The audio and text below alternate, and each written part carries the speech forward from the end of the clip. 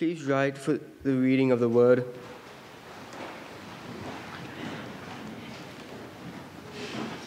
God is our refuge and strength, a very present to help in trouble.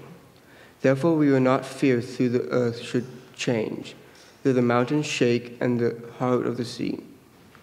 Through its waters and roaring foam, through the mountains tremble with the torrent shall. There is a river whose streams make glad the city of God, the holy habitation of the Most High. God is in the midst of the city. It shall not be moved. God will help when the morning dawns. The nations are in uproar, the kingdoms totter. He utters his voice, the earth melts. The Lord of hosts is with us. The God of Jacob is our refuge. Salah.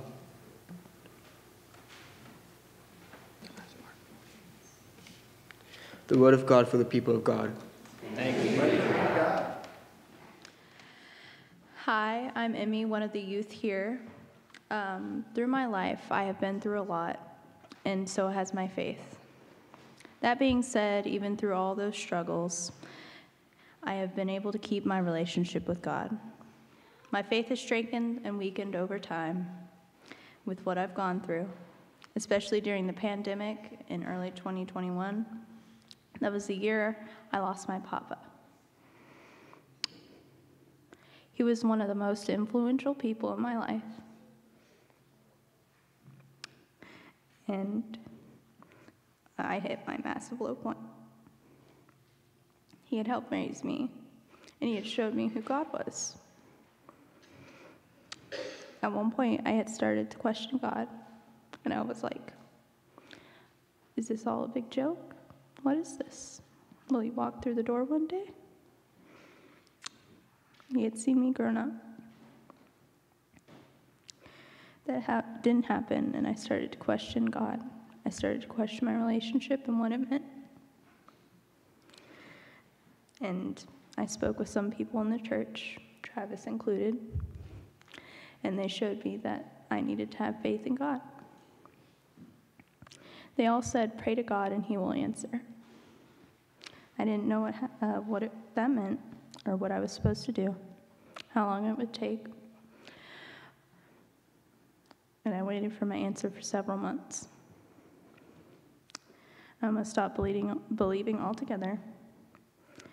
And then it took me a while to notice, but God had been sending people into my life.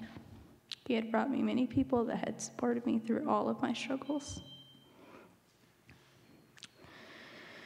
He sent me a good support system of friends and family. And he was there for me on my hard days, and he was someone I could be honest with. I was amazed by what he did for me. And I was like, maybe this God is real. He does really answer. With my praying and faith in God, and my trust that God was able to get me through loss and tragedy, some of the hardest things to overcome in life. And I am so grateful for God for doing that for me. To this day, I still have faith, and he has brought many, many wonderful things for me, like many new friends, being accepted into National Honor Society, and so much more. And he has helped me realize that it is okay, and that I just need to have trust in God. Thank you.